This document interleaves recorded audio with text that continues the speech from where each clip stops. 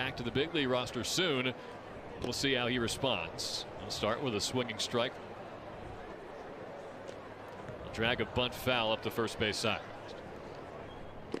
0-2. Called third strike. Pitches to strike out Toffee. Drew Maggi makes a big looping breaking ball for a strike. And we've got an automatic strike. You saw Maggi on that shot, twirling his bat. Right hand in the air to call time. If you're in the batter's box, that's one thing, but you have to be ready to hit with 9 seconds showing on the pitch timer. And home plate umpire ruled he was not.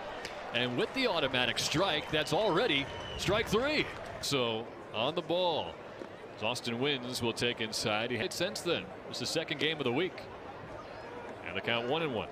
This year by the Phils. Cuts and misses, and we have, didn't catch it live, but an automatic strikeout. Austin Wynns was not ready to hit with 9 seconds left on the pitch timer. He's out, and Darwinzon Hernandez strikes out the side.